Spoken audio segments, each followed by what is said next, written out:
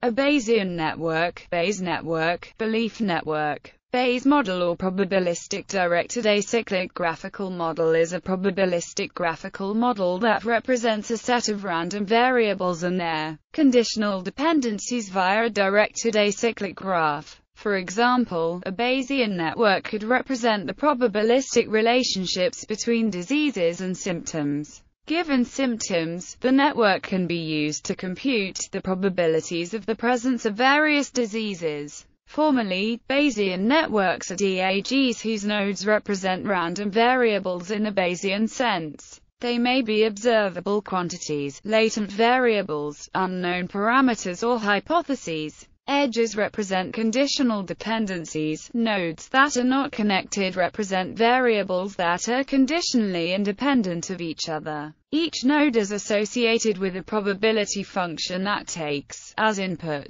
a particular set of values for the node's parent variables, and gives the probability of the variable represented by the node. For example, if parent nodes represent Boolean variables, then the probability function could be represented by a table of entries. One entry for each of the possible combinations of its parents being true or false. Similar ideas may be applied to undirected, and possibly cyclic, graphs. Such are called Markov networks. Efficient algorithms exist that perform inference and learning in Bayesian networks. Bayesian networks that model sequences of variables are called dynamic Bayesian networks. Generalizations of Bayesian networks that can represent and solve decision problems under uncertainty are called influence diagrams. Example: suppose that there are two events which could cause grass to be wet. Either the sprinkler is on or it's raining. Also, suppose that the rain has a direct effect on the use of the sprinkler. Then the situation can be modeled with a Bayesian network. All three variables have two possible values, t and f. The joint probability function is where the names of the variables have been abbreviated to G equals grass wet, S equals sprinkler turned on, and R equals raining. The model can answer questions like, what is the probability that it is raining, given the grass is wet, by using the conditional probability formula and summing over all nuisance variables. Using the expansion for the joint probability function and the conditional probabilities from the conditional probability tables stated in the diagram, one can evaluate each term in the sums in the numerator and denominator. For example, then the numerical result. So if, on the other hand, we wish to answer an interventional question, what is the probability that it would rain? Given that we wet the grass, the answer would be governed by the post-intervention joint distribution function obtained by removing the factor from the pre-intervention distribution. As expected, the probability of rain is unaffected by the action. If, moreover, we wish to predict the impact of turning the sprinkler on, we have with the term removed, showing that the action has an effect on the grass but not on the rain. These predictions may not be feasible when some of the variables are unobserved, as in most policy evaluation problems. The effect of the action can still be predicted, however, whenever a criterion called backdoor is satisfied. It states that, if a set Z of nodes can be observed that D separates all backdoor paths from X to Y, then a backdoor path is one that ends with an arrow into X. Sets that satisfy the backdoor criterion are called sufficient or admissible. For example, the set Z equals R is admissible for predicting the effect of S equals T on G, because RD separates the backdoor path SRG. However, if S is not observed, there is no other set that D separates this path, and the effect of turning the sprinkler on the grass cannot be predicted from passive observations. We then say that P is not identified. This reflects the fact that, lacking interventional data, we cannot determine if the observed dependence between S and G is due to a causal connection or is spurious. To determine whether a causal relation is identified from an arbitrary Bayesian network with unobserved variables, one can use the three rules of do calculus, and test whether all the terms can be removed from the expression of that relation. thus confirming that the desired quantity is estimable from frequency data. Using a Bayesian network can save considerable amounts of memory, if the dependencies in the joint distribution are sparse. For example, a naive way of storing the conditional probabilities of 10 two-valued variables as a table requires storage space for values. If the local distributions of no variable depends on more than 3 parent variables, the Bayesian network representation only needs to store at most values. One advantage of Bayesian networks is that it is intuitively easier for a human to understand direct dependencies and local distributions than complete joint distributions.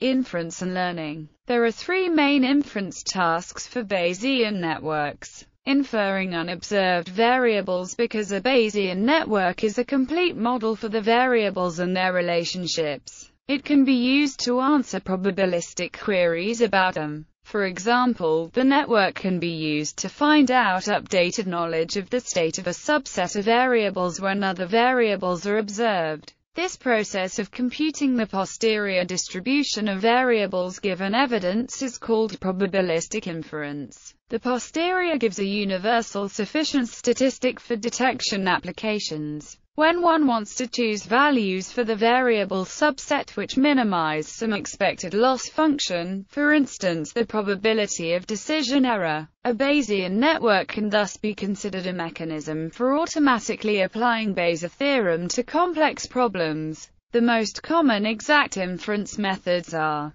variable elimination, which eliminates the non-observed non-query variables one by distributing the sum over the product; clique tree propagation, which caches the computation so that many variables can be queried at one time and new evidence can be propagated quickly; and recursive conditioning, and AnAj, or search, which allow for a space-time trade-off and match the efficiency of variable elimination when enough space is used. All of these methods have complexity that is exponential in the network's tree width. The most common approximate inference algorithms are importance sampling, stochastic MCMC simulation, mini-bucket elimination, loopy belief propagation, generalized belief propagation, and variational methods. Parameter learning. In order to fully specify the Bayesian network and thus fully represent the joint probability distribution, it is necessary to specify for each node X the probability distribution for X conditional upon X's parents. The distribution of X conditional upon its parents may have any form. It is common to work with discrete or Gaussian distributions since that simplifies calculations.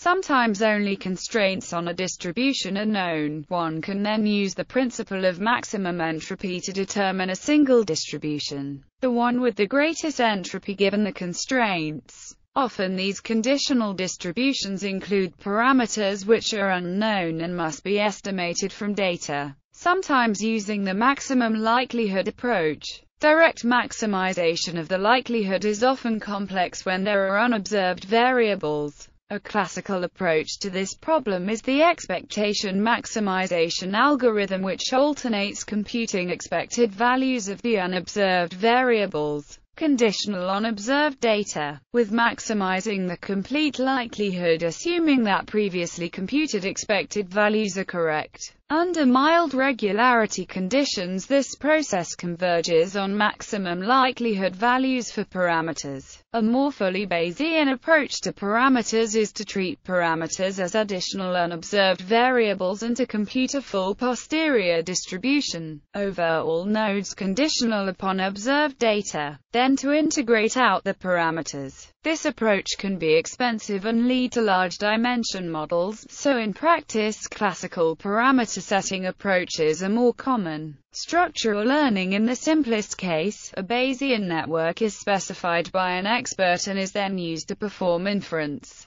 In other applications, the task of defining the network is too complex for humans. In this case, the network structure and the parameters of the local distributions must be learned from data. Automatically learning the graph structure of a Bayesian network is a challenge pursued within machine learning. The basic idea goes back to a recovery algorithm developed by Rebane and Pearl and rests on the distinction between the three possible types of adjacent triplets allowed in a directed acyclic graph. Type 1 and Type 2 represent the same dependencies and are therefore indistinguishable. Type 3, however, can be uniquely identified, since an are marginally independent and all other pairs are dependent. Thus, while the skeletons of these three triplets are identical, the directionality of the arrows is partially identifiable. The same distinction applies when and have common parents, except that one must first condition on those parents. Algorithms have been developed to systematically determine the skeleton of the underlying graph and, then, orient all arrows whose directionality is dictated by the conditional independencies observed. An alternative method of structural learning uses optimization-based search. It requires a scoring function and a search strategy. A common scoring function is posterior probability of the structure given the training data. The time requirement of an exhaustive search returning a structure that maximizes the score is super-exponential in the number of variables. A local search strategy makes incremental changes aimed at improving the score of the structure. A global search algorithm like Markov chain Monte Carlo can avoid getting trapped in local minima. Friedman et al. Discuss using mutual information between variables and finding a structure that maximizes this. They do this by restricting the parent candidate set to k nodes and exhaustively searching therein. Another method consists of focusing on the subclass of decomposable models, for which the MLE have a closed form. It is then possible to discover a consistent structure for hundreds of variables. A Bayesian network can be augmented with nodes and edges using rule-based machine learning techniques. Inductive logic programming can be used to mine rules and create new nodes. Statistical relational learning approaches use a scoring function based on the Bayes network structure to guide the structural search and augment the network. A common SRL scoring function is the area under the ROC curve. Statistical introduction. Given data and parameter, a simple Bayesian analysis starts with a prior probability and likelihood to compute a posterior probability. Often the prior on depends in turn on other parameters that are not mentioned in the likelihood.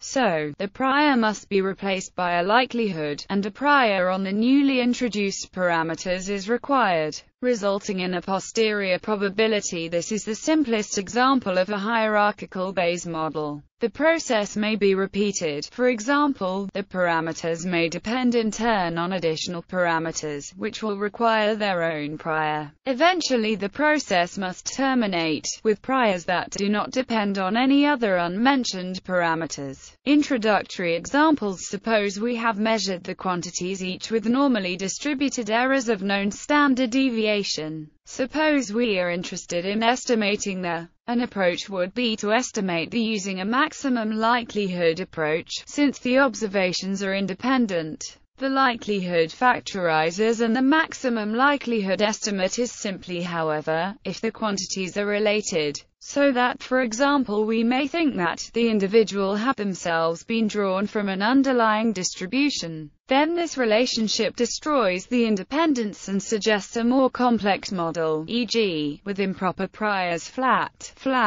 When this is an identified model, and the posterior distributions of the individual will tend to move, or shrink away from the maximum likelihood estimates towards their common mean. This shrinkage is a typical behavior in hierarchical Bayes models. Restrictions on priors. Some care is needed when choosing priors in a hierarchical model, particularly on scale variables at higher levels of the hierarchy, such as the variable in the example. The usual priors, such as the Jeffreys prior, often do not work, because the posterior distribution will be improper, and estimates made by minimizing the expected loss will be inadmissible. Definitions and concepts. There are several equivalent definitions of a Bayesian network. For all the following, let G equals B a directed acyclic graph, and let X equals V be a set of random variables indexed by V. Factorization definition: X is a Bayesian network with respect to G if its joint probability density function can be written as a product of the individual density functions,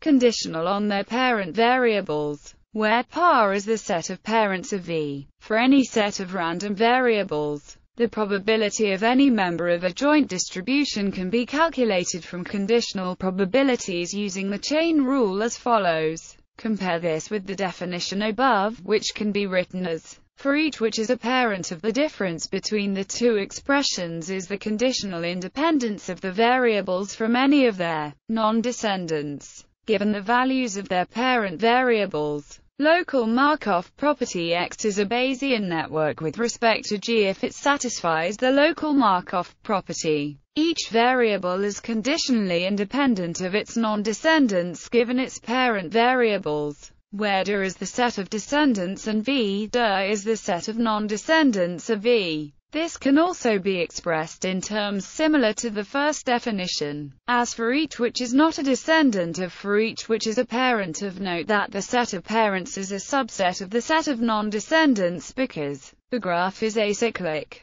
Developing Bayesian networks: to develop a Bayesian network, we often first develop a DAG G such that we believe X satisfies the local Markov property with respect to G. Sometimes this is done by creating a causal DAG. We then ascertain the conditional probability distributions of each variable given its parents in G. In many cases, in particular in the case where the variables are discrete, if we define the joint distribution of X to be the product of these conditional distributions, then X is a Bayesian network with respect to G. Markov blankets: the Markov blanket of a node is the set of nodes consisting of its parents, its children, and any other parents of its children. This set renders it independent of the rest of the network. The joint distribution of the variables in the Markov blanket of a node is sufficient knowledge for calculating the distribution of the node. X is a Bayesian network with respect to G if every node is conditionally independent of all other nodes in the network, given its Markov blanket. D-separation: this definition can be made more general by defining the D-separation of two nodes, where D stands for directional. Let P be a trail from node U to V. Then P is said to be D-separated by a set of nodes Z if and only if one of the following holds. P contains a chain UMV, such that the middle node M is in Z. P contains a fork UMV, such that the middle node M is in Z, or P contains an inverted fork UMV, such that the middle node M is not in Z and no descendant of M is in Z. Thus U and V are said to be D-separated by Z if all trails between them are D-separated. If U and V are not D-separated, they are called D-connected. X is a Bayesian network with respect to G if for any two nodes U, where Z is a set which D-separates U and V. Hierarchical models: the term hierarchical model is sometimes considered a particular type of Bayesian network, but has no formal definition.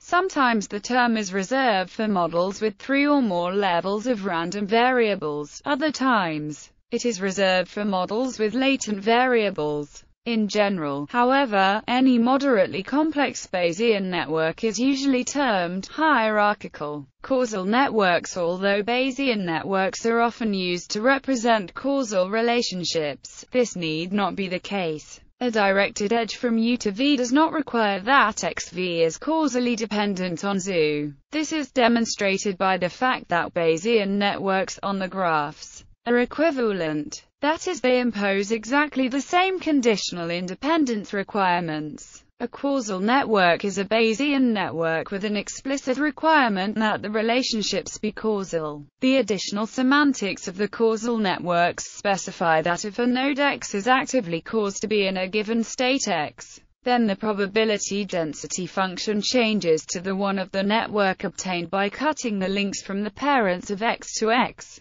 and setting X to the caused value X. Using these semantics, one can predict the impact of external interventions from data obtained prior to intervention.